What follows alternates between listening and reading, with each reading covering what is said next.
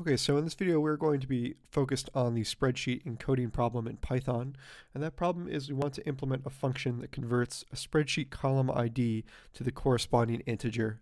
So what does that mean in the context of spreadsheets? Well, if you open up a spreadsheet program like this or Excel or anything like that, you'll notice that the columns of such a spreadsheet are denoted by these column IDs. So these are generally denoted as letters. So the first column in a spreadsheet like this is denoted as A, second one with B. If we keep going down all the way to Z, that's the 26th column, AA, AB, AC, AD, and so on, and it keeps going in that manner, on and on. So what we want to do is we want to write a function that if we provide it with a column ID, that is, we provide it with a string that would be found on the top row here, then we want to return a number that corresponds to the column with which that column ID represents. So for instance, if we feed our function the string A, the column ID A, we'd want our function to return a 1 because that represents the first column in this spreadsheet. Likewise, if we were to feed our function Z, so Z represents the 26th column, so we'd want to return the number 26.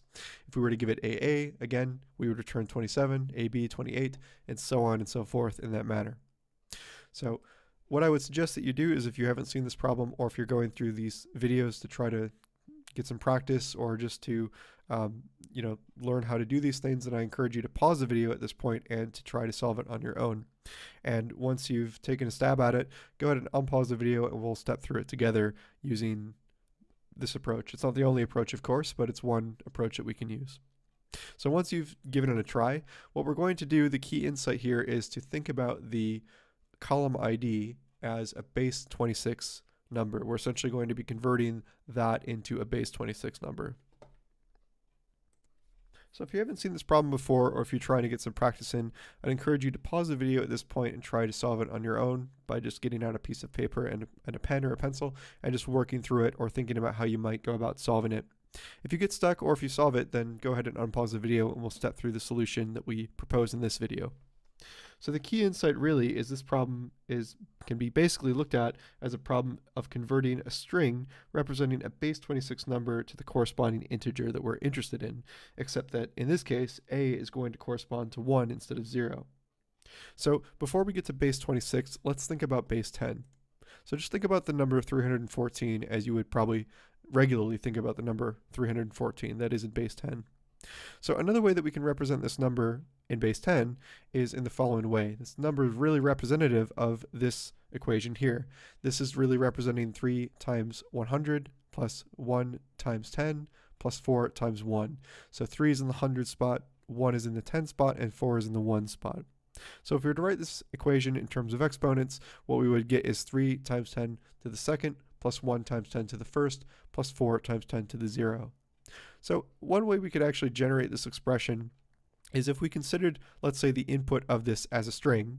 What we would end up doing to arrive at this expression here is we would start off at the character on the far left, and we would say, okay, first of all, what is the length of this string? Again, we're reading this in as a string. So in this case, the length of the string is 3. So what we can do is we can say, okay, starting here, we want this digit, the first digit that we're processing, multiplied by 10 to the n minus 1. So n is the length of the string, minus 1, so that gives us 3 times 10 to the second. So we proceed on to the next digit in the string that we're processing, and that's going to give us 1 times 10 to the n minus 2, so that'll give us 1. Again, n is the length of the string. And then we finish off here at the last element of the string, and that's going to give us 4 times 10 to the n minus 3, or 10 to the 0 in this case. So this approach is going to be similar to what we're going to do for the column ID and converting that to an integer. So again, we can think about the alphabetic characters A through Z representing the numbers 1, 2, and 26. So for instance, A is equal to 1, B is equal to 2, so on and so forth, Z is equal to 26. So if we wanted to convert, let's say, the column ID AA into a number, what we can do is follow a similar approach to what we did up here. So basically what we're going to do is we're going to start at the far left and we're going to follow a similar algorithm, only now we're going to multiply by 26 instead of 10. So that is, we're going to start here and we're going to say, okay, we're on the far left character. This A really represents 1, right? So it represents the number 1. So this is 1 times 26 to the n minus 1. So the length of the string is 2, n minus 1 is 1, so that gives us this first term here. So moving on, we say plus the next element of the string, which again is a in this case. So a again represents this number 1. So we say a, or 1, times 26 to the n minus second power, which will give us 0 in this case. So if we were to go ahead and evaluate this expression, we would get number 27, and that corresponds to the appropriate number for this ID AA. So that's going to be the general approach that we're going to take to this problem, and now we're going to go over to a terminal and code this up in Python. So I just have a terminal opened here in an editor, and I've gone ahead and created a prototype function for the encoding. So this is spreadsheet encode column. It will take a string, and then it will return the number that we want for that particular column ID. So, and I have some encoding tests here that will run once we actually fill out the logic of this function. So of course right now they don't do anything, but we should see, if we were to run these functions, we should see 1, 27 as we know from the example on the slides, and then this I know evaluates to 702. So we should see output of those numbers for these 3 respective examples. So let's go ahead and follow through the algorithm that we outlined on the slides in the function here. Let's move up here. So what we're going to do first is we're going to define a variable num. So num is going to be the final number that we're going to return at the end of the function. We'll just initialize that to 0. And then we're also going to define a variable that we'll call count. Count is going to be the exponent. So this is going to be what we're going to raise 26 to the power of.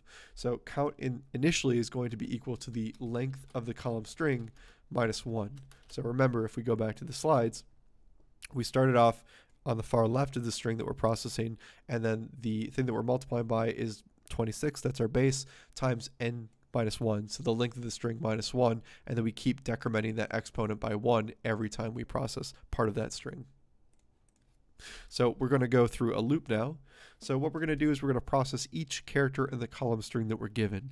So we're going to say for s in column string, we're going to do the following thing. So we're going to cumulatively add to our number that we've defined above, and we're going to do so in a similar way that we did on the slides. So we're going to, this is basically what we're continually adding. We're doing this multiplication here, and then we want to keep adding the next one in the list until we get to the end of the string.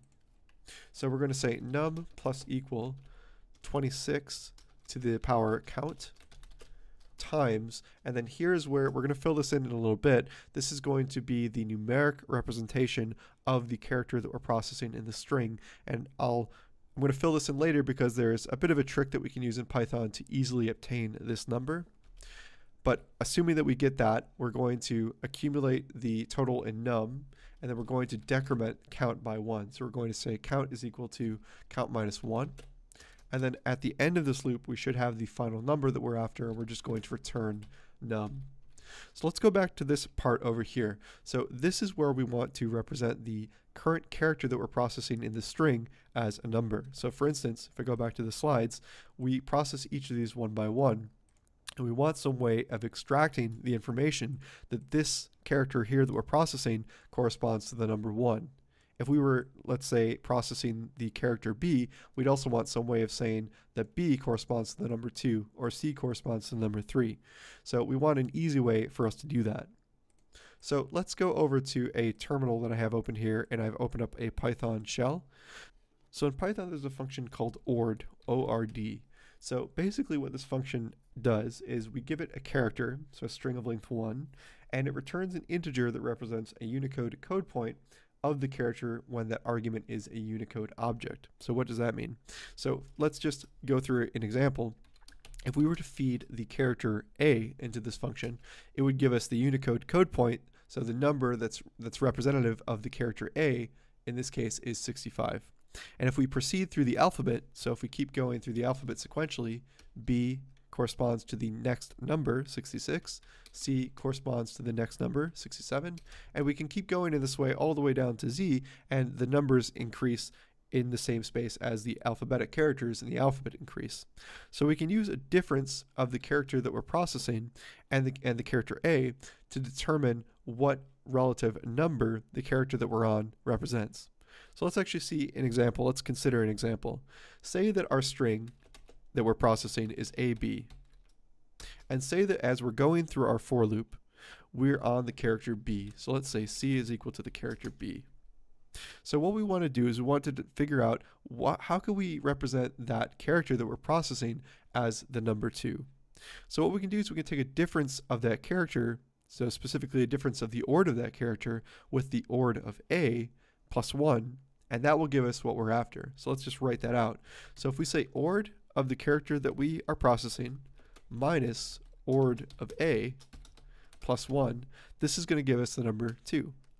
So why is that? Well, that's because ORD of A, again, corresponds to 65.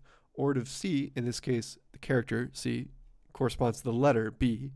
We take the difference of those two things, which is 1, and then if we add 1 to that, that gives us 2, which is the right number.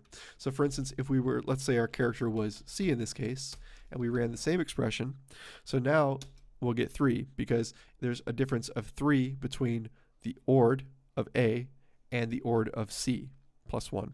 So that's going to give us the number for whatever character that we're processing in the column string. So I hope that made sense.